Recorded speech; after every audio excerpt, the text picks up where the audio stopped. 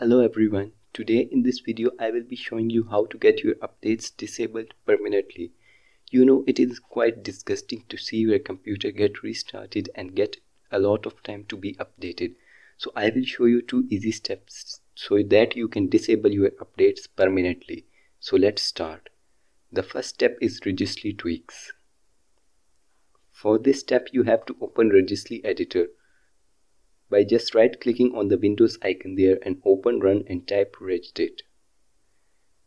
You can see the spelling and then OK it and registry editor in the HKey local machine, and then in the software scroll down to Microsoft, and in the Microsoft scroll down to Window,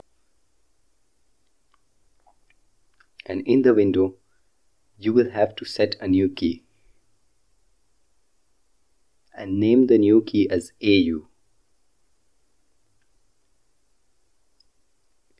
And in the new key you will have to set a new DWORD 32-bit. You can see it here, and name it as No Auto Update. You can check its spelling, and once you have created it you will have to modify it by opening it and make sure that hexadecimal is enabled on the right, and change its value from 0 to 1.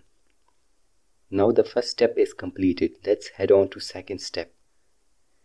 Second step is services tweak, and for this you will have to open services by typing in the search bar services and then opening it.